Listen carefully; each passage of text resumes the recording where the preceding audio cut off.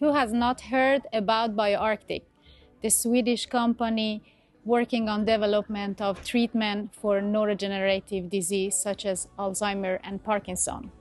And they are also with us today at World Trade Center to be with the event Investing in Life Science from Seed to Success. I have with me Oskar Bosson. Welcome. Thank you so much. Pleasure to be here. So my first question to you is how BioArctic's approach to neurodegenerative disease differs from other companies in the same field?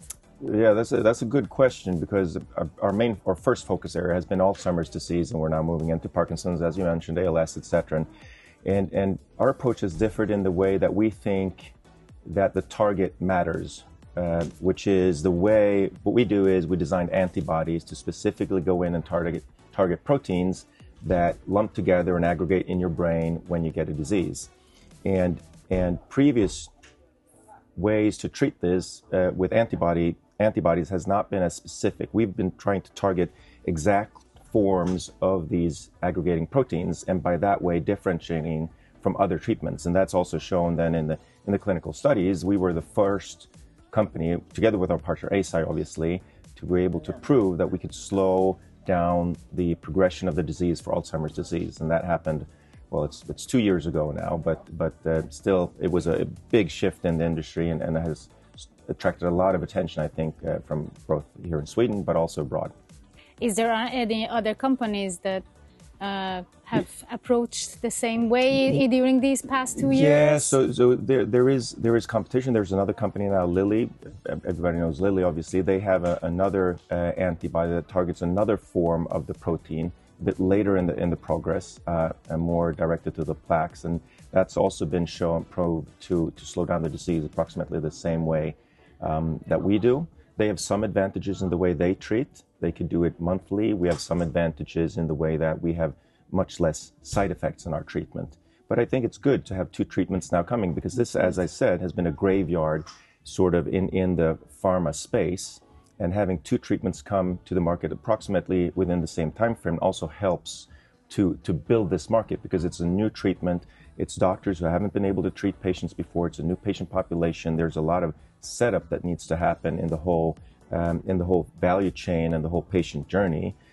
So it's important, I think, that there are two products now competing. And it's always good with the competition. Always good with competition. It keeps you on your toes. So what recent progress have been made in your clinical pipeline? Yeah, so I think there's several things happening now. We started with Alzheimer's, obviously, and there's progress happening also in Alzheimer's disease, because we don't think that the treatment that we have now in the market is sort of the end stage. There needs to be more treatment, more options for patients. So we're already working on the next generation, and earlier or last year, just before the end of last year, we CD nominated. So we CD nominated, and CD nomination is when you pick a specific drug candidate. After doing your early research, you pick a specific drug candidate and you take that to start preparing that for the clinic. And we have two such projects now in Alzheimer's disease, combining treatments with something that we call the brain transporter technology. And that is something to help bring these treatments into the brain where they have their effect. One problem with the antibody treatment that we now have approved is that it's less than 1% of the treatment that you get into the body actually goes into the brain to treat the disease. Because of the blood-brain barrier. Exactly. So if we can then find a way to penetrate the blood-brain barrier in a safe way for patients, then potentially we could increase the effect, lower the dose, and maybe have less side effects as well. So we have two of those projects now moving towards the clinic. We hope to have the first of those in the clinic in 2026, around mid-year. And you're taking this to market by yourself, or do you have partners? One of them we're already actually working together with Eisai, who we have a long-standing relationship with. We have a research evaluation agreement with them, so that could be together with them. The other one is fully owned by us. If somebody comes with a right setup of money or incentives for us to so you're open to that. We're open to that. We have discussions ongoing, regarding all our pipeline, and that has obviously increased since the first success. But I think.